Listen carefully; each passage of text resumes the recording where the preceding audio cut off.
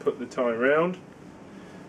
Some people leave the button undone until the end. I personally prefer to do the top button up once the tie is round the neck. Now, the key to tying the knot right first time is to know roughly where the tie needs to sit in terms of the blade on your body to get the correct length. When you finish the tie should sit, the blade should sit on top of your trousers. So from past experience, I know that's about roughly right. So all we do is we go long over short and round,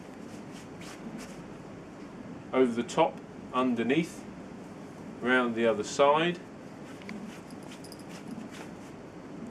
round the front, and then up the back and through.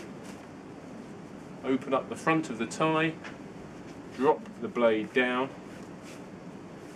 pull tight, and then bring the knot up to cover the top button, and then the tie, obviously the thinner part of the blade goes inside, down, and there you have it.